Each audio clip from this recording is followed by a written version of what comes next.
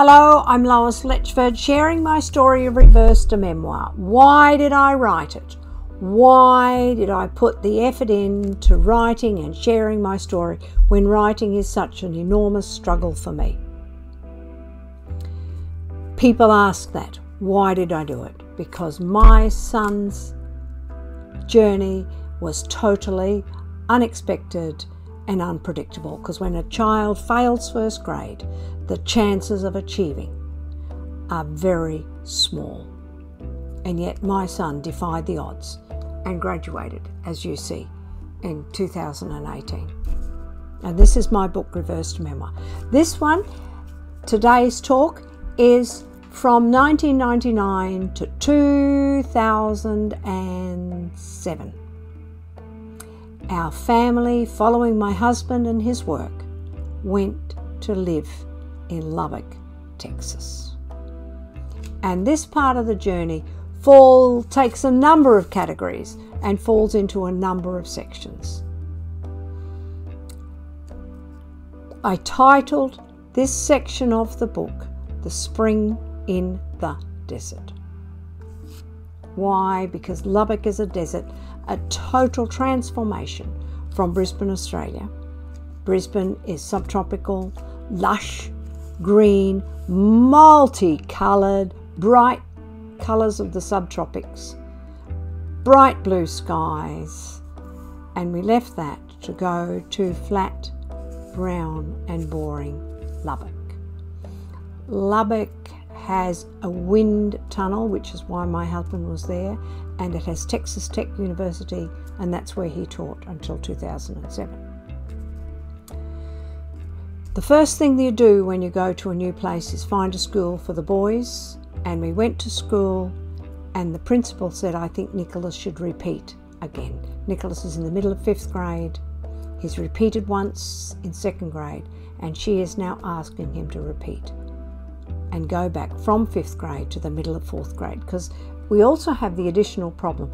Schooling in Australia in the Southern Hemisphere runs from January to December. Every academic year is one calendar year. In the Northern Hemisphere that changes. They start at the end of the summer and go through to the next summer. So he's really going back in the middle of 5th grade to the beginning of 4th grade, 18 months. My husband's with me as we talk to the principal, and he said, won't he be old when he graduates from high school? And she said, problem there. Yes, he will be old when he graduates from high school. But you know, we have this class in another district, in another area of our district, where we have grades 7, 8 and 9 in middle school. He can do 2 years in 3. And that's exactly what happened. The schooling was flexible for Nicholas. It gave him longer in the elementary school. He took more away from the classroom. We squashed middle school into 2 years, and he's with his peers at high school. It didn't come without a price. There was a price for him. It was an enormous struggle for Nicholas to do socially, to do this adjustment and change classrooms, to lose friends and gain friends all the time. And as you know, children who struggle with learning disabilities often struggle socially as well.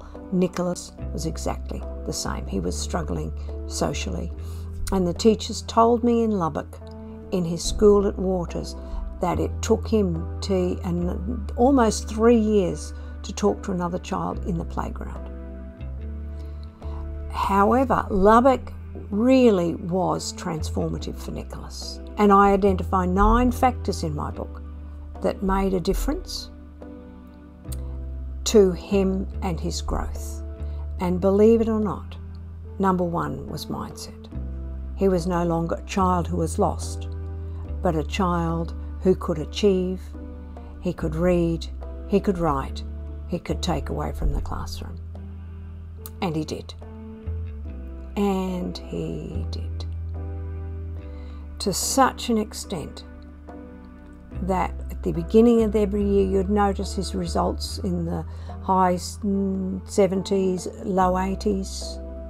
And as the year progressed, his results went up to the high 80s, low 90s, and then towards the end of the year, everything is in the 90s and even the high 90s.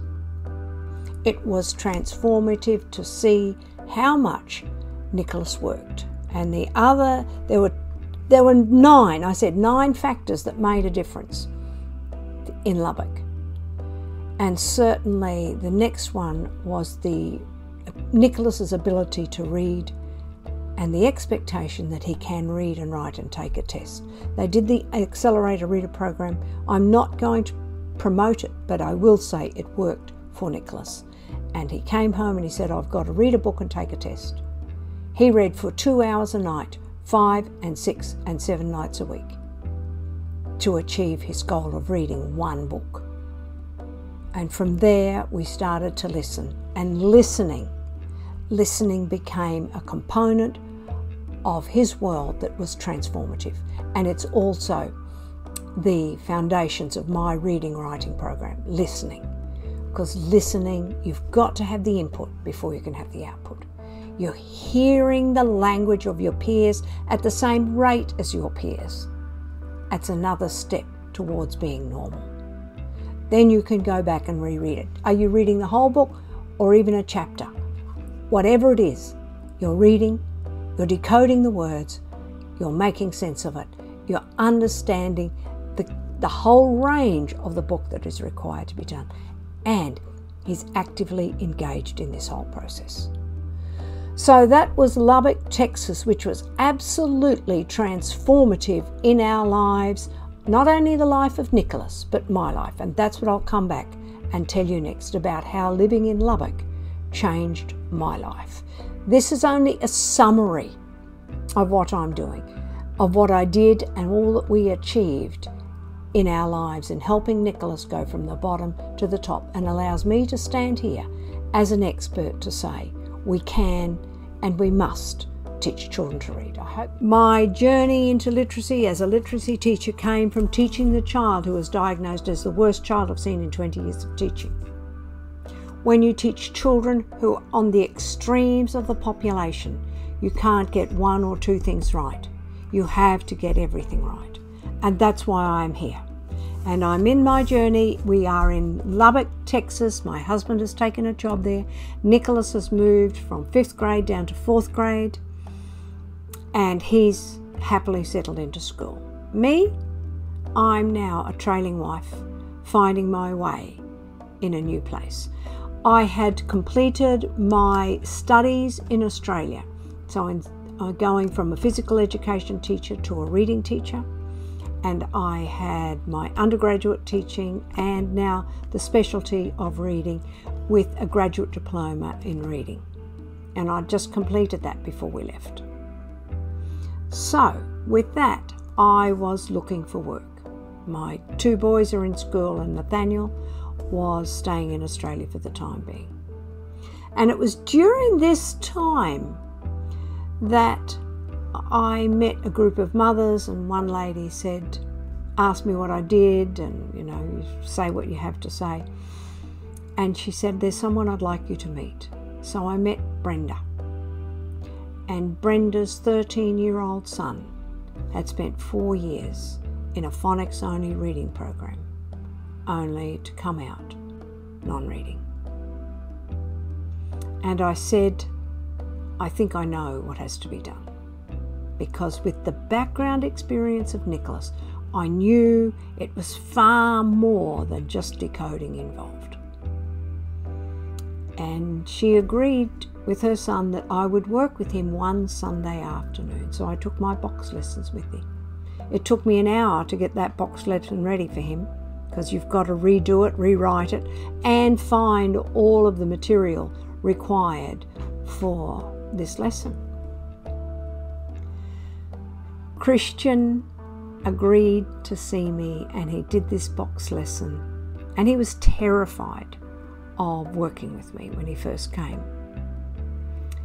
And as the lesson progressed and he unwrapped the shoebox and unwrapped every new box inside, and then took the bottle of apple juice and said what could be in it, what should be in it.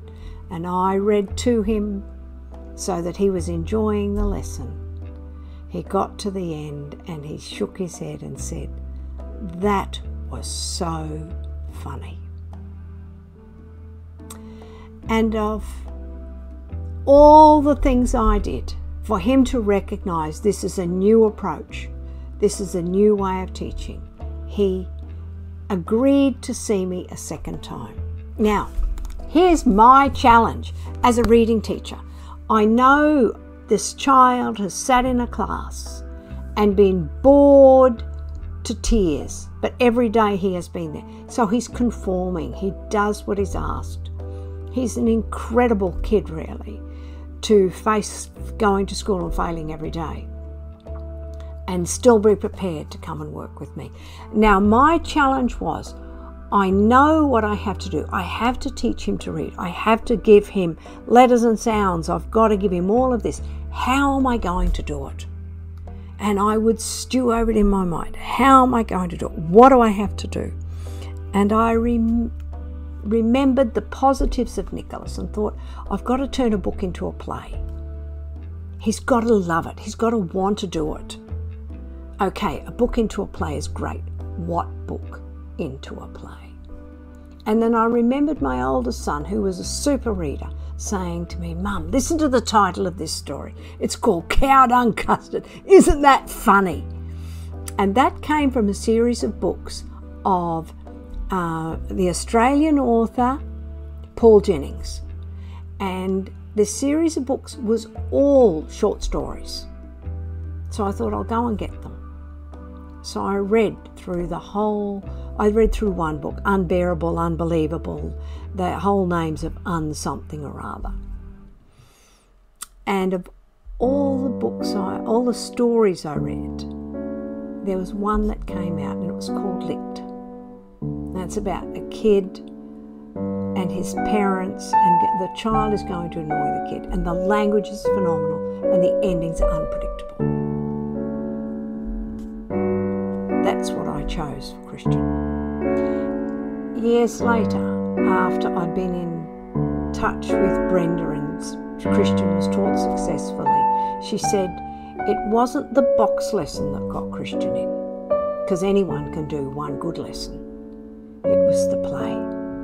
It was turning that book into a drama that created active readers, that had me not only reading to him, but then dealing with all of the pronoun resolution. And this was my first experience of being able to teach a child who was so out of the system, one-to-one. And that was another component. You know, he'd failed, so I know I have to impact him in ways that are far bigger than teaching decoding. And engagement was a critical number one step. It doesn't matter what else I do, but that engagement piece to get him to say this is worth my time and effort was fantastic. And that play, Licked, was the one that did it. And then I listened to Aliens Ate My Homework, and that was number 2. We turned that into a play. And that too was phenomenal. Before I was able to work with Christian all over the summer to have him reading by the end of that summer for the first time in his life. And then eventually I'm working for the school district through Christian. And every year he goes to school, he stands taller and he becomes more confident.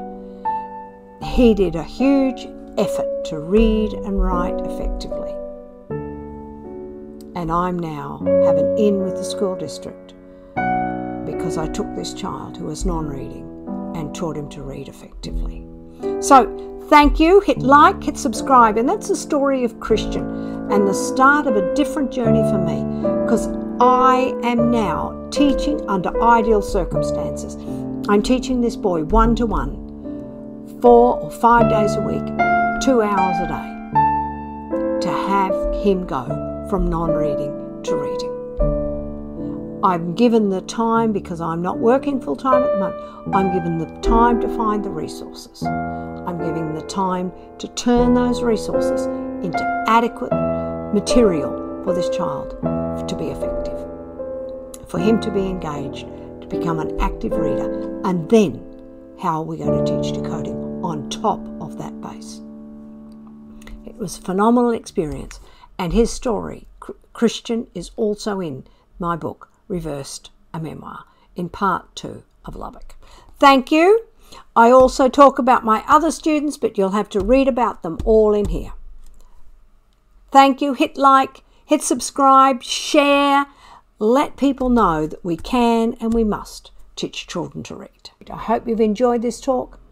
Ask me questions. What else do you want to know? What else do we have to do to teach our children to read?